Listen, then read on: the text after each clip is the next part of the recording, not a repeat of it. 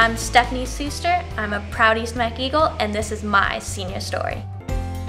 I've been here at East MECK for all 4 years. I think I spend more time here than I actually do at my own house. Welcome to East MECK.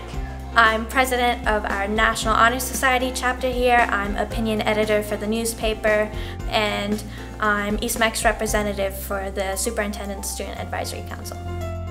This summer I attended the Telluride Association summer program. I spent 6 weeks there taking a seminar about fiction, truth, and philosophy. I think that could be a graphic. Yeah. As part of the IB program, I've got a lot of different classes that I have to take. She has an amazing set of skills. She has a curiosity. She has a drive to really learn and understand things. I love everything that I'm learning. I love everything that I'm studying. TEDx, it's structured off the TED conference.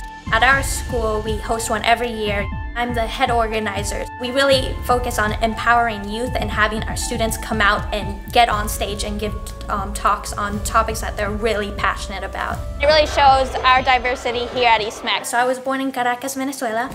That culture, it's made me who I am today. Really value my family for everything that they've taught me and for all the values that they've instilled in me. I was accepted into Stanford University for the class of 2023.